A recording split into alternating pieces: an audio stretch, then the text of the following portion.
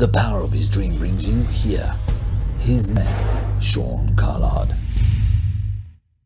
So the random touch point for today is this. You need to enjoy the life of your choosing.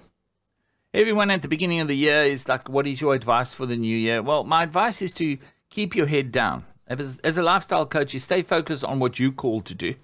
Stay focused on your purposes and your plans, your hero moment of your story. That's what you aim for. One of my favorite moments is when I see people coming into their own, when the world finally gets them, when they get to that point that every bit of effort that they've spent comes to that culmination of that successful moment.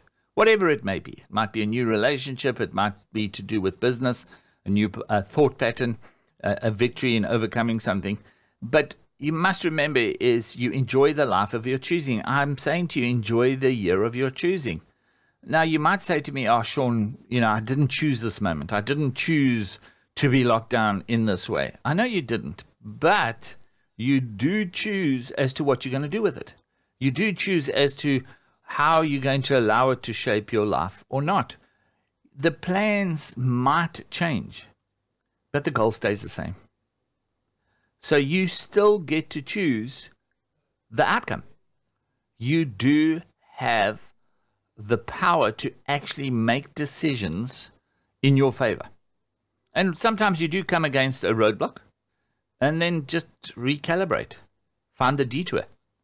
Go around it, go under it, go through it. Sometimes just waiting for it to be cleared is important. But choose your life and put the time and effort that it takes to accomplish that. And 100% in gets 100% out. Enjoy your moment. The power of his dream brings you here.